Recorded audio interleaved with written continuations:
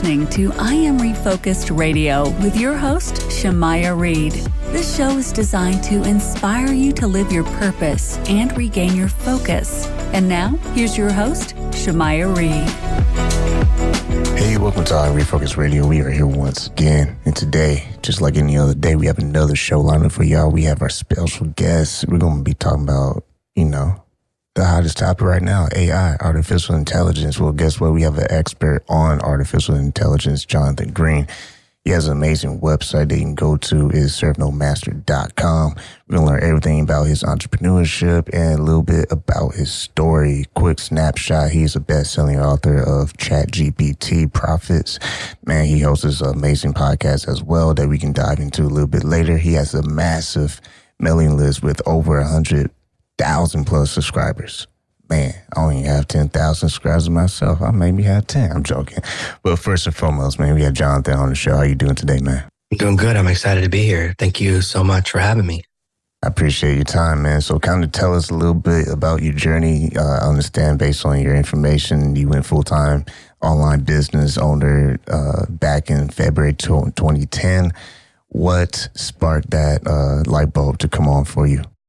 I got fired. Like a lot of people, I had dabbled, kind of trying stuff on the side, playing around, one toe in the water, but I never really thought that I was an entrepreneur. Because you always hear these people that are like, they have these stories of like, oh, I was doing this in high school and this when I was in college. And like they were an entrepreneur the whole time, starting businesses and succeeding from a really young age. And I never really saw myself that way. I always saw myself as like, oh, I'll mess around and make a little money on the side, but I'm not an inventor. I'm not an entrepreneur. And we don't really learn about that in school. We just kind of learn how to be an employee. So you almost have to find your own way to entrepreneurship. So I just probably never would have done it except for getting fired. And I just said, I don't want to feel like this ever again.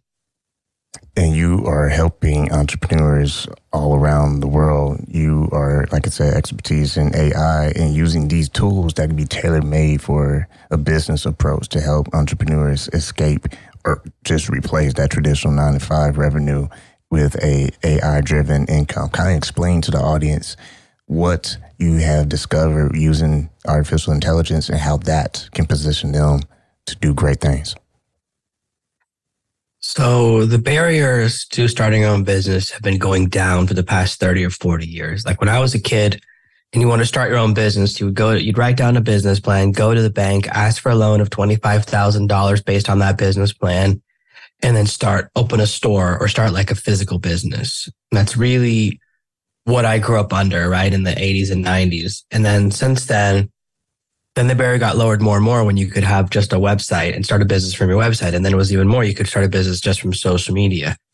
And what's happened with the AI revolution is the barrier to entry has dropped even more because now you don't really need technical proficiency. You don't need to learn how to code. You don't need to learn how to do a lot of those additional skills. More and more, you don't have to learn how to edit video because an AI will do it. You don't have to learn how to edit your podcast, and AI will do it. You don't have to learn how to edit photos. So the old excuses of the barriers of, oh, I'm not technical, I don't know how to do that, I don't have time to learn how to do it, those have kind of gone away.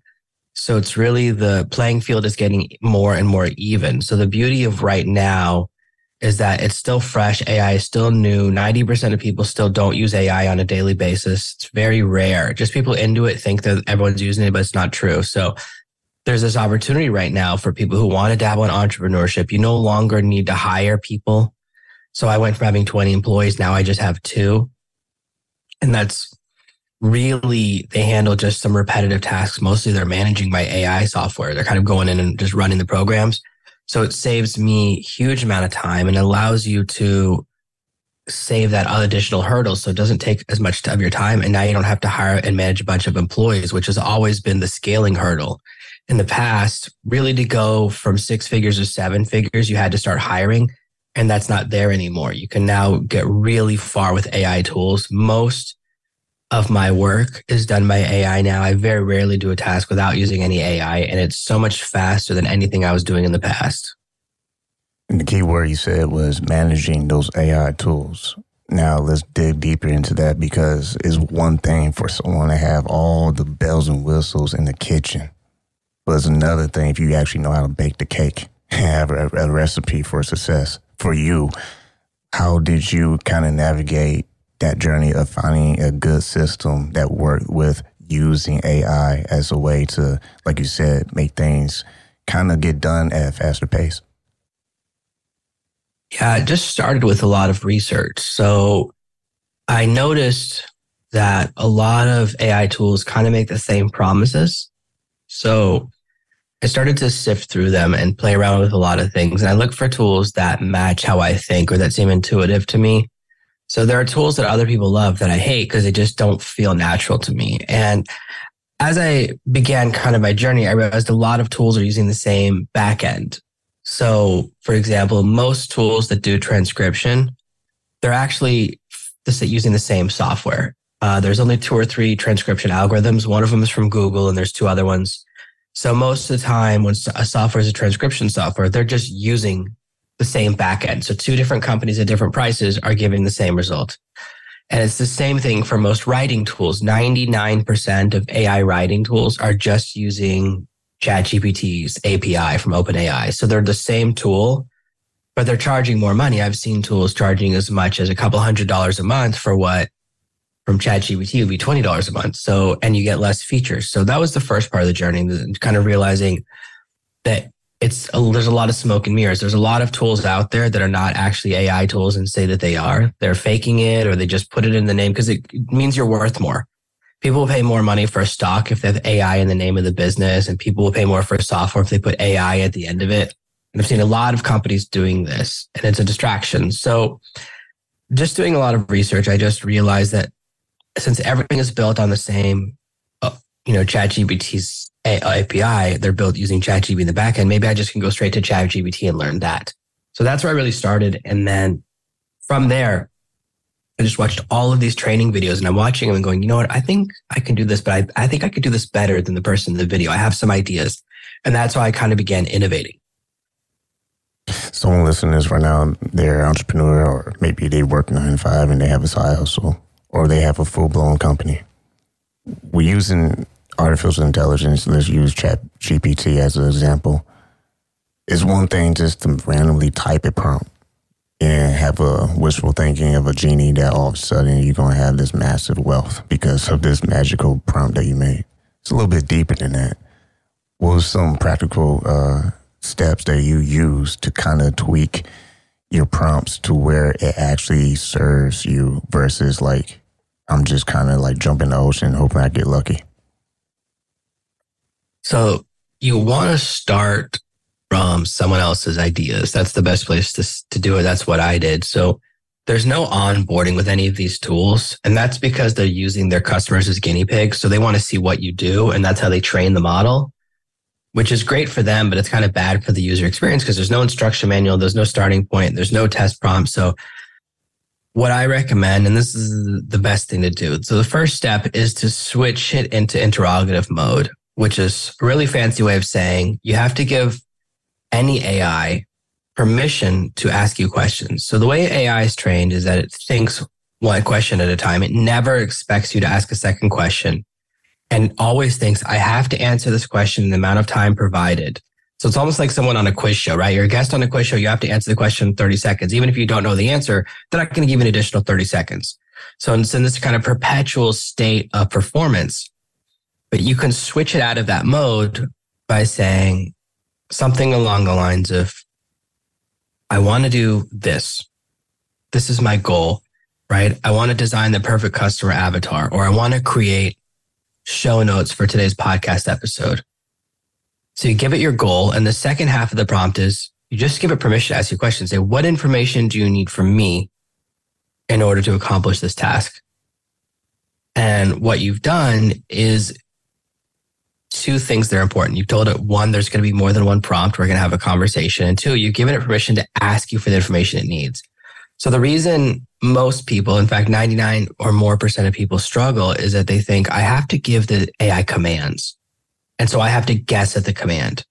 By switching it into this interrogative mode, you remove that pressure for you to be the genius and allow the AI to be the genius. Because now instead of guessing what information it needs from you or what command it needs, it will just tell you. And this removes all of the problems most beginner users have. And it's really the easiest way to get started. You'll notice a massive change because now it knows which model to activate. So most AIs are actually multiple different AIs behind one interface. So there might be one that's like a math expert, one that's a writing expert, one that's a science expert, one that's a history expert, all hidden behind it. And it's figuring out which one to activate based on your question. So by saying what your goal is right out the gate, it knows which AI to activate rather than possibly switching between backends as you ask different questions. So this is going to give you a significantly better, more targeted result and give you the result a lot faster. We're talking to our guest, Jonathan Green. Like I said earlier, you can go visit his website, servenomaster.com. We're talking about AI today, artificial intelligence. And I like what you said because I just had the visual of, you have a tennis ball, you hit the ball, across the net, but it doesn't return. That's like bad prompts. And I like how you broke it down where you can almost basically have a discussion with AI. It's where you're just narrowing down to your goal.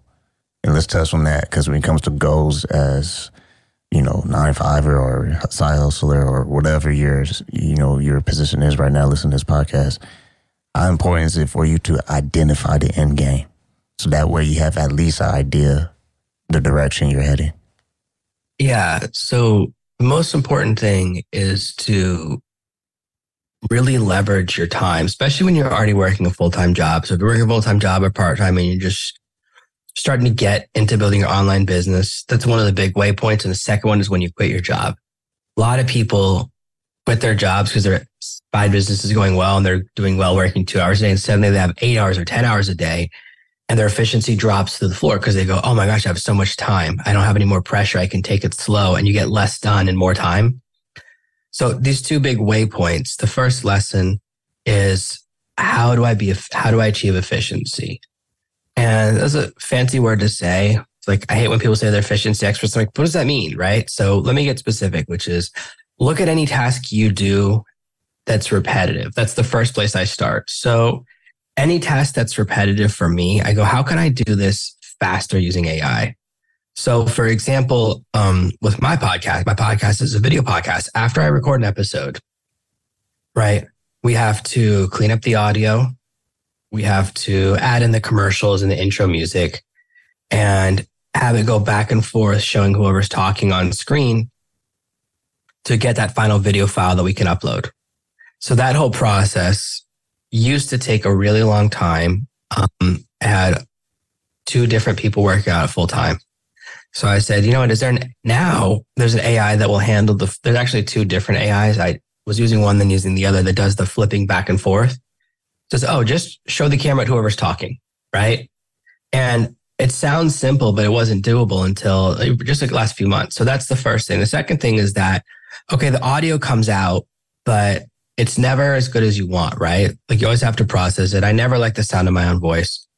So I used to have to do that manually, right? I even went to school for sound engineering, so I'm very familiar with it. It's a whole process. You listen to it multiple times to find the perfect settings for my voice, but that's not the perfect settings for the guest voice. So it takes this huge amount of time. Well, now there's actually 3 different tools I can test. I could just drop the audio file in and push enhance, and then choose which one sounds the best. Then I re-add it to the video.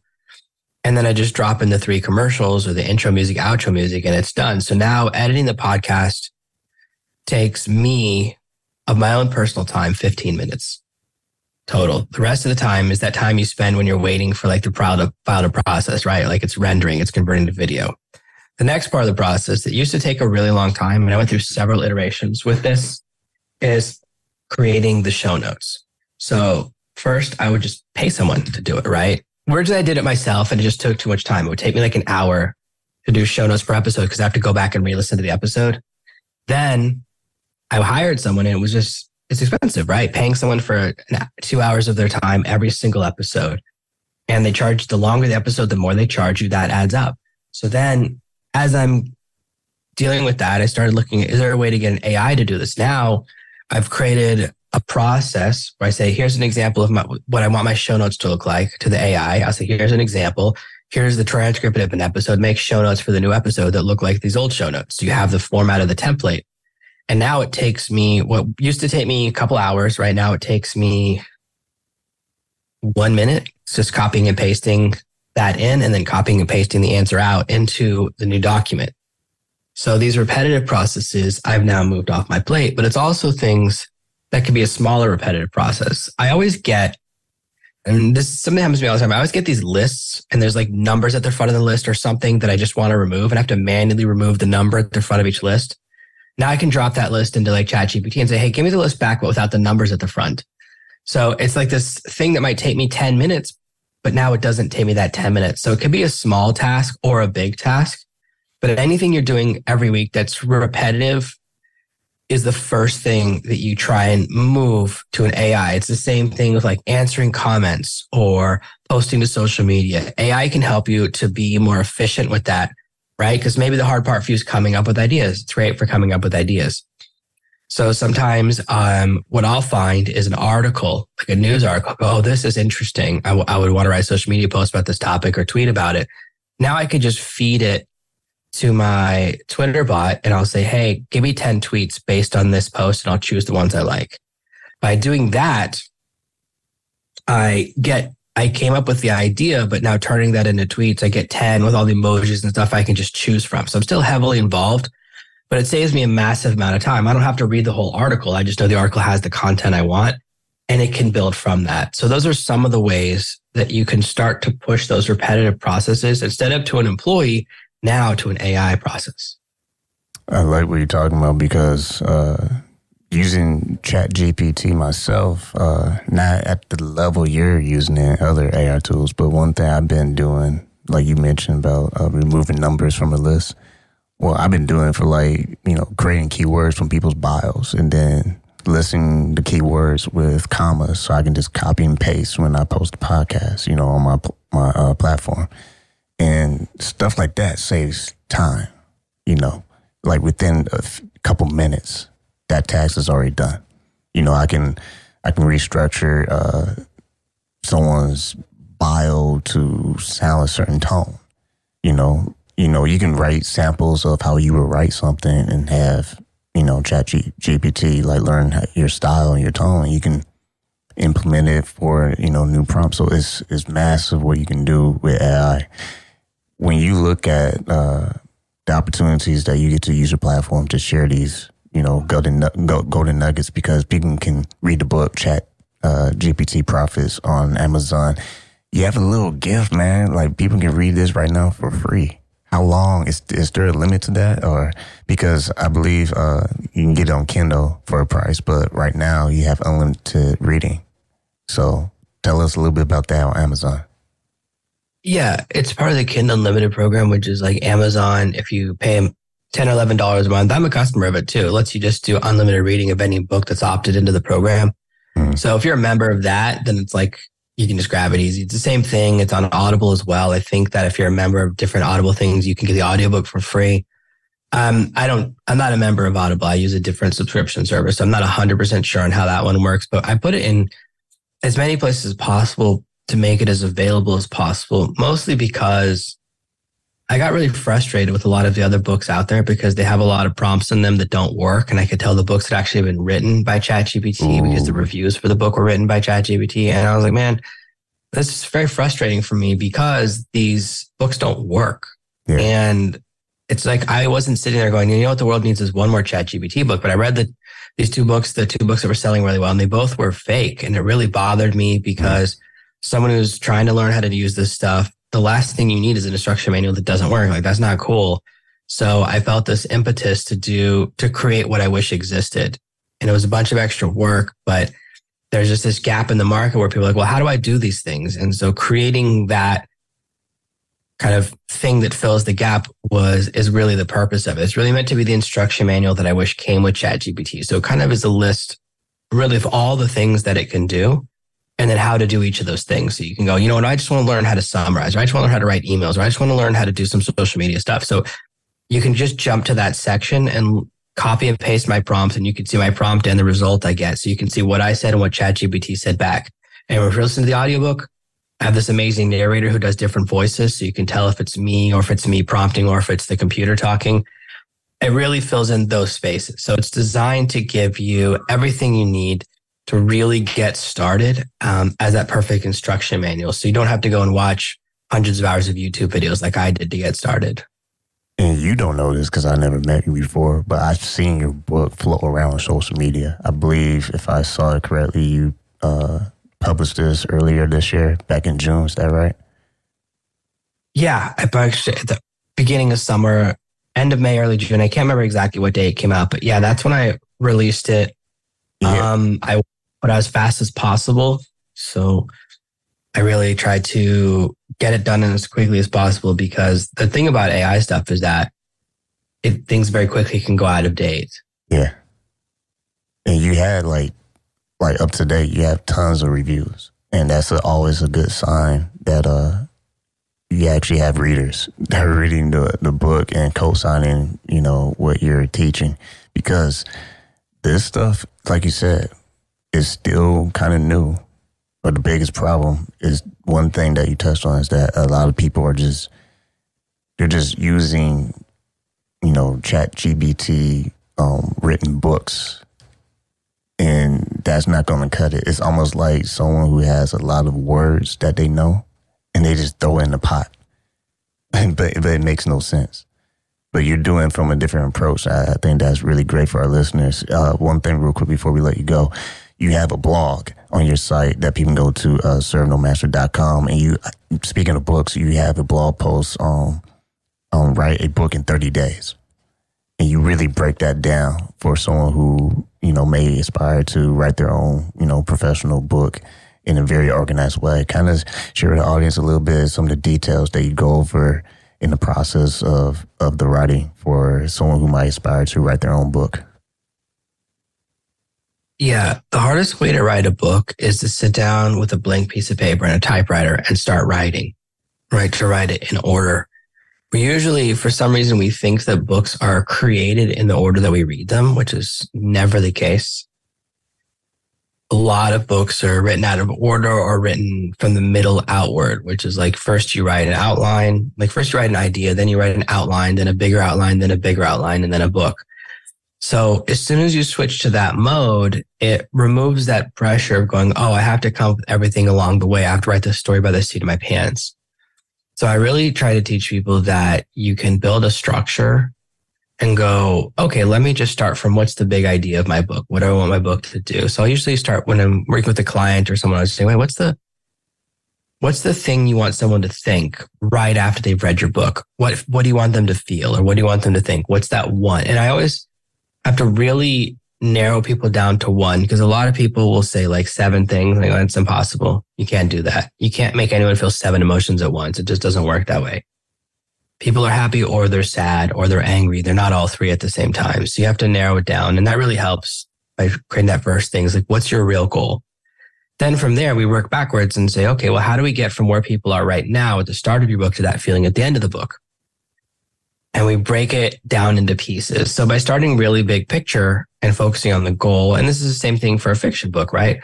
What do you want the reader to do at the end of the book? Usually it's read the next book in the series. So we know we have to end on something that makes them feel a sense of accomplishment, but they want more, right? Like the detective solves the case and then they find out there's another mystery. So that's all goes into the process, and then break it down to, well, how much do I have to accomplish per day to get the book done in 30 days? Most people who are writing a nonfiction book can get it done in 30 to 60 minutes a day, Monday to Friday in 4 weeks. If you have this process in place, it's very doable. And it's because you break it down. Where it fails, where people fail, is usually when they violate the process. So they usually either refuse to put in 30 minutes a day. They just don't do it. There's nothing I can do about that, right?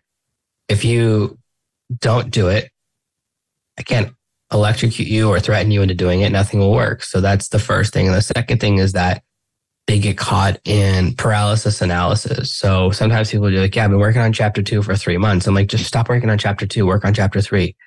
And the people that do, that listen to me when I say that, succeed, and the people that don't fail 100% of the time.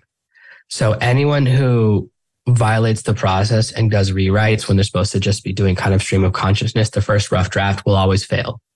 So I think it's 100% failure rate. I've never met someone who violated that rule and still succeeded. So you have to treat the rough draft like a rough draft. It's supposed to be rough. It's supposed to be not good. Even when I'm ghostwriting and I turn in a rough draft to a client and they go, why is this so rough? I was like, yeah, that's in the name. Right. I still have to send an email with them saying, this is going to be rough. The grammar hasn't been fixed. Because why would I edit the grammar and clean up the spelling if you're going to delete that whole chapter, right? And I've had that happen where people are like, I wish you fixed the grammar, but I don't want this chapter anyways. I'm like, well, why would I fix, you know what I mean? Like, why would I spend time doing something? Now with AI, I can have the AI do that for me. So now I do turn in a clean rough draft, but until 6 months ago, I never did. Because it's a rough draft. You're going to move chapters around. You're going to realize you don't like sections. You're going to change the theme. So you have to wait and do things in phases. So the first phase is just to get enough words down that you have the length of a book. Once you have that, the rest of the process is just refining. But a lot of people, if you start refining before you finish getting the words on the page, you're going to get trapped. Yeah. So that's really the secret, is to just get it down. And then, of course, when I teach people how to write, I usually teach dictation. I think dictation now is even more viable than it was before, because now with AI, the AI can turn your dictation into the book for you and really create a better rough draft than just a transcript. So there's a lot more that's possible, but it all starts from kind of creating a structure, going, okay, here's what I'm going to do, and then sticking to that commitment. If you're willing to work 7 days a week and just put in 1 hour a day, you can have a really great book done in 30 days. It's just very hard for people to do something like that. And the reason I make it 30 days is that if I say write a book in 6 months, no one will do it. We never stick to anything that's like a really long-term goal. We're good at close goals. We're bad at faraway goals. So the shorter a goal is, the better. Like, I want to be as close to that goal as possible. And that's what I want to create for people. So there are versions, I have a version where you can write a book in 2 hours, but you really have to just really hit it hard to do that. Some people go, oh, that's unbelievable. So it's hard to use that number. So if it's too long, people won't do it. If it's too fast, people find it unbelievable. So I find 30 days is very manageable for most people. And a lot of people have written their books by going through that process. So it has been very successful for the people that do it. Man, I mean, if you're hearing this podcast, you already know this guy's the real deal, because he ain't sugarcoating nothing, and he's not saying, hey, the genie, make your wish, and abracadabra, you're famous and you're rich. That's not how it usually works. It's a grind, it's a process, and it's using systems that will work. I like all that you've been talking about throughout the show. Once again, talking to our guest, Jonathan Green. Go to his website, servenomaster.com. Man, we barely even touch the surface of all the things you do. Real fast, you have a tools section on your website for entrepreneurs out there who can learn even more. I mean, it's crazy. It's not just artificial intelligence. It's like that plus some. You're helping them really tackle tools on social media and just in processes in itself to help them really position building, whatever they're trying to build, whatever, service they're trying to serve or whatever. You're doing it step by step. And I think that's a massive difference between you and the rest of these quote unquote AI professionals. Yeah, one of the things I always do when I visit someone's website, I try and look and see what tools they're using. Just like every time I see someone making good videos, I want to know what lights they're using, what camera they're using, to see if I can change things, what microphone they're using. So I constantly, in fact, I just updated my tools section last week, because I was like, oh, some of these tools I don't use anymore, or they're shifting out of my focus. So that's what I really look at, is what are the things I'm using? Sometimes there's a tool that I used to use that makes more sense for a beginner, because what I'm using now is more expensive or more complicated, and a lot of beginners don't need it because they're not scaling yet. So I'm always looking for what's the shortest path to usefulness. And right now it's kind of a really cool renaissance, because a lot of products have dropped in price because of the AI. Just the way AI is priced out, it's pushed the price of everything else in the market down. So it's a really good time to be a consumer. And I'm always thinking, what's the right technology for someone what are the right tools? Because there are so many AI tools. I get messaged probably 20 times a week with tools that people want me to review. And I'm always trying to keep up, but I never can, because there's so many things, and some of the tools are really, really big. And it's hours and hours of work. There's a bunch of, I haven't done all the ones I wanted to do yet this week, because it's 20 or 30 hours of going through all of these different tools. So it's impossible. So I try and do that so that you don't have to. There's a lot of tools I test that I never talk about because they're not good enough and they're not ready for prime time. someone sent me a free access tool yesterday and then it didn't work. And I was like, okay, so not a good first impression, right? Like I created the account, the login account to then test the tool and the website crashed. I was like, oh man, already you know what I mean? I would never share this with someone because they're just going to get stressed out. So I'm looking for things like that. And then eventually maybe that tool will work and it's ready for prime time. But I'm constantly doing that because as a consumer, especially with AI, there's new software, new updates, new changes coming every single day. There's news every day. Like right after we finish recording this, I have to go and probably spend 1 to 3 hours just looking at the news for today, just what's happened in the last 12 hours since I checked everything. Because I guarantee you there's been a new product launch that I've never heard of, a product I use is updated, a product that I like has changed its features, and I have to keep up with all of that. So there's always things happening that I have to keep up with. So for someone who it's not their full-time job, it's just mathematically impossible. So I do that so that my followers don't have to.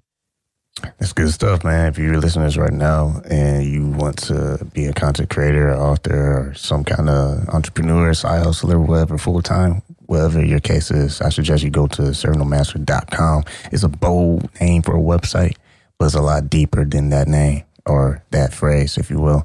You have a lot of resources for people to tap into. You even have a private Facebook group community so people don't have to be all by themselves, overwhelmed. They can get questions answered. What's the best way someone can get involved in your community and what they should keep in mind so that they can contribute value?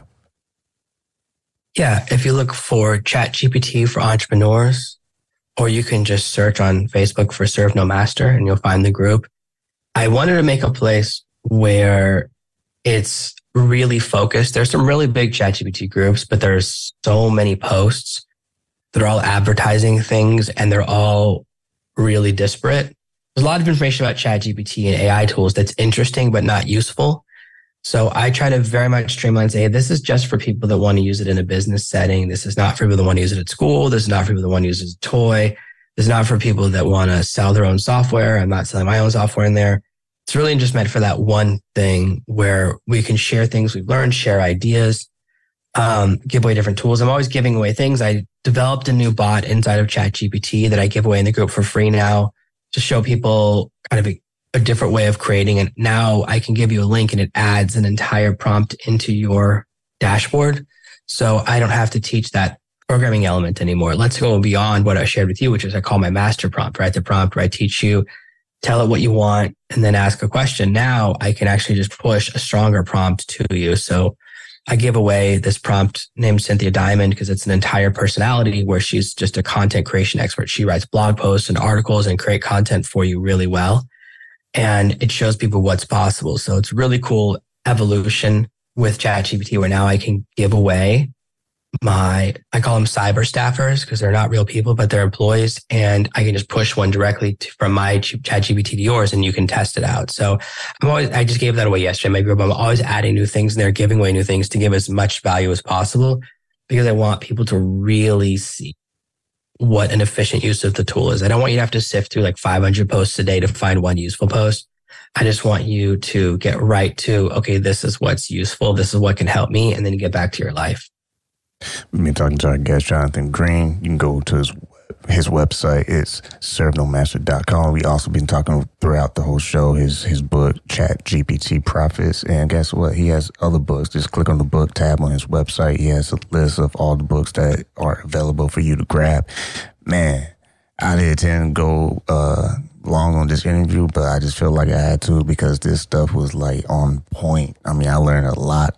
I mean, compared to other quote unquote experts, they just be like, yeah, do this, do that. But this was more like you in the kitchen, you baking good cakes. You're not just using all these fancy bells and whistle tools. Like you actually learning how to actually use these tools to make your life better. So once again, Jonathan Green, thank you for your time. Thank you for having me. It was great to be here.